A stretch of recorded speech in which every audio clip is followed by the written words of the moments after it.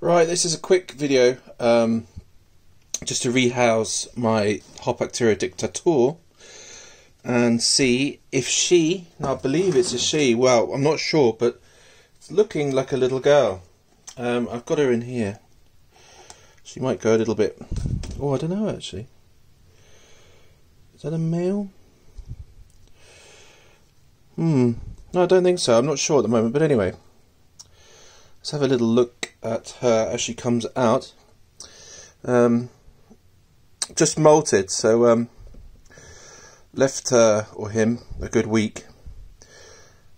I should really try and sex the molt, but might just leave it. So what I'll do is put that there, and I've got this just in case I decide to do a runner.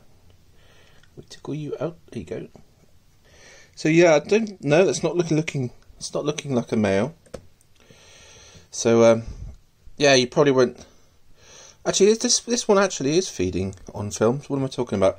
But yeah, so before it does all its webbing and stuff, you get a good. Ooh, absolutely beautiful. Don't think that's a male. No, it's looking like a beautiful female so far. So let's just tickle her into her little hide. Oh, no. Not me, sweetie. In you go. Beautiful.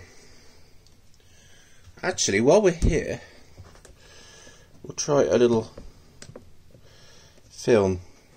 A feed.